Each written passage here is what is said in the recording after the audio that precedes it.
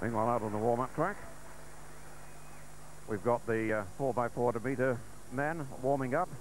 That race at 2:35 British time.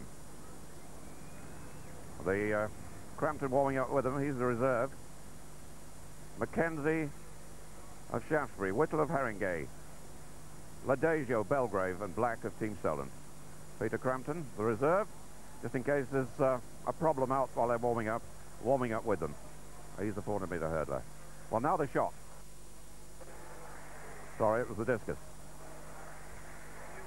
And the reigning European champion and the world record holder, Jürgen Schult from Germany.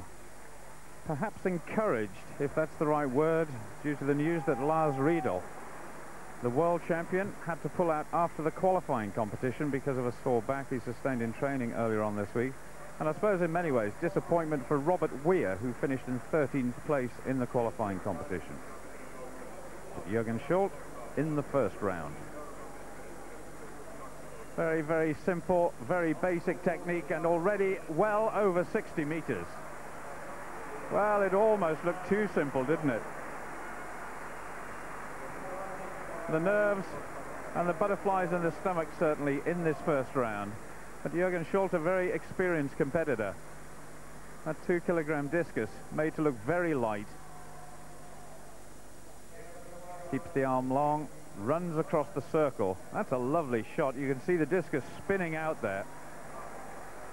Good flight. So a top quality competition promise, but Schult goes into the lead. 63 meters 92.